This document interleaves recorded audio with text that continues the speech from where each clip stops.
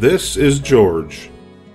George was a good little monkey and always very curious. One day George went for a drive with his friend the man with the yellow hat. "Look, George," the man said, "there's a store in that chocolate factory up ahead. Let's stop for a treat." George loved chocolates. Inside the store, boxes of chocolates were stacked everywhere, but the man with the yellow hat found his favorites right away.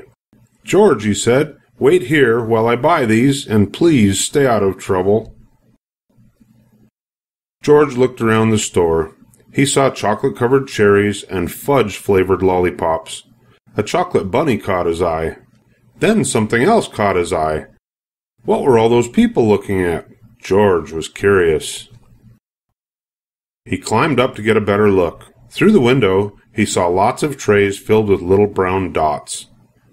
What were all those little brown dots? George was curious.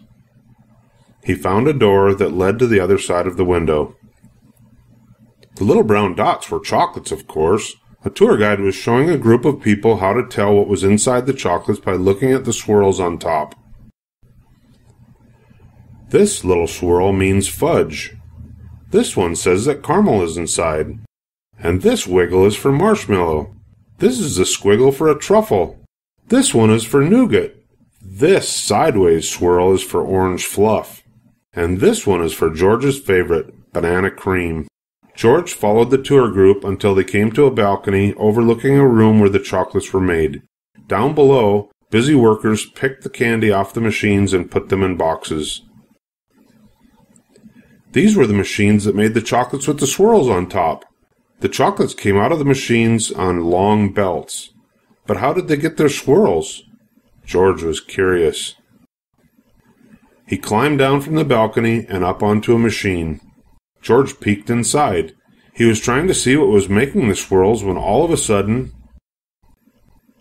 the chocolates began coming out faster and faster. They sped by him so quickly they seemed to be running on legs of their own. "Quick, bring more boxes," yelled a man with a tall white hat. "What happened?" asked another man. Nobody answered. Nobody knew what had happened, and everyone was so busy no one noticed George. The workers began to fall behind, and the candy began to fall off the end of the belt. "Save the chocolates!" yelled the man with the tall white hat. Meanwhile, George saw one of his favorites whiz by. He tried to catch the banana cream chocolate, but it was too fast. He chased it to the end of the belt. At the end of the belt, a pile of chocolates was growing taller and taller. George had never seen so many chocolates. As he searched for the banana cream, he put the others in empty boxes.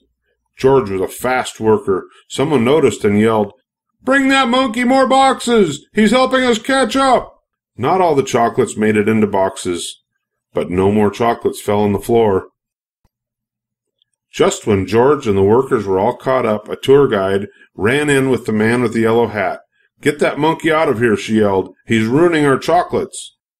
"But this little monkey saved the chocolates," explained the workers.